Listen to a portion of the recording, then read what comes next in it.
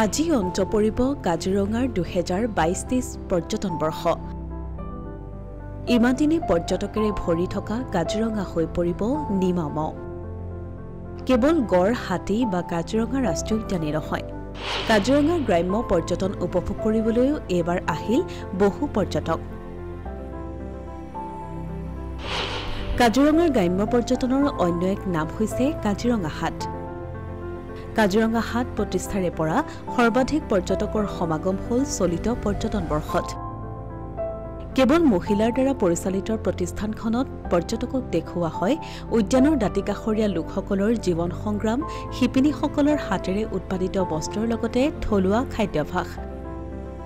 পৰ্যটন বৰ্ষৰ অন্তিমটো দিনত কাজিৰঙা হাটত উপস্থিত হোৱা পুনেৰ এগৰাকী যুৱতীয়ে প্ৰকাশ কৰিলে মনৰ কথা। পুৱাতে উপস্থিত হোৱা যুৱতীগৰাকীয়ে কাজিৰঙা হাটত হস্ততাঁত শিল্পৰ বস্ত্ৰ ক্ৰয় কৰাৰ লগতে তাঁতশালত কাপোৰ বৈ আনন্দিত হৈ পৰে। তদুপৰি থলুৱা খাদ্যৰ সোৱাদ লৈ প্ৰশংসাৰে উপচালে প্ৰতিজন অসমীয়াক। We started off from Bombay and we came all the way to Kolkata, and now we are in Assam, and this is our first day in Kaziranga, and we came to Kaziranga Hat and we met our wonderful Roop Jyoti.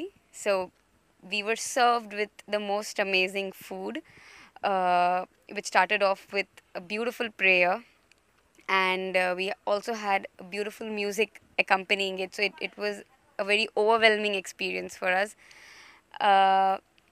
and we got to know a lot about the hand woven materials and shawls and saris that are worn by the local Assamese people here, and the food that they eat, and a lot about their culture by coming to Kaziranga Hat. And it's a journey that I would recommend for everyone who comes to Kaziranga, to visit the nature and the forest, to even meet the people here, along with all the different animals and birds that we come here to see, to meet the people, the culture, and see how rooted and grounded they are. অন্তিমটো দিনত পুনেৰ পৰা অহা অন্তিমগৰাকী পৰ্যটকক শুশ্ৰূষা কৰি আনন্দিত প্ৰতিষ্ঠানখনৰ স্বত্বাধিকাৰী ৰূপজ্যোতি শইকীয়া গগৈ।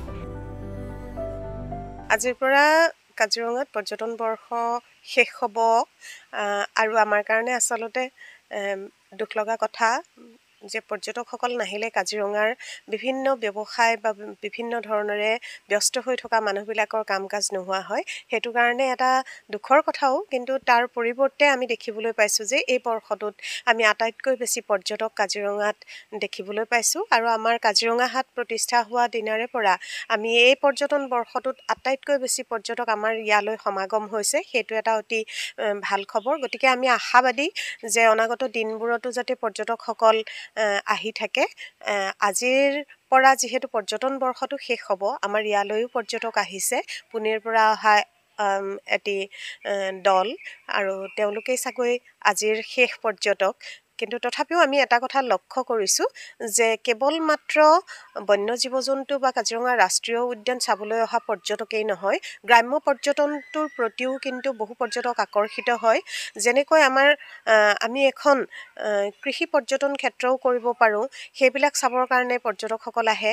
আমাৰ কাজিৰঙা হাটত থকা এই হস্ততাঁত শিল্পৰ বস্ত্ৰ ক্ৰয় কৰিবলৈ যিসকল পৰ্যটক আহে, তেওঁলোকে কেতিয়াবা তাঁতশালত বহি কাপোৰ বয়, আৰু বা আমাৰ ৰূপছ কিচেনত আহি এসাঁজ অসমীয়া নিৰামিষ আহাৰৰ জুতি লয়।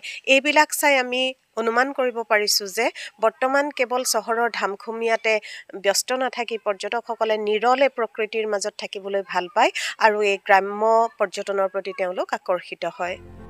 অসমীয়া প্ৰতিদিন ডিজিটেল সংবাদ, কাজিৰঙা।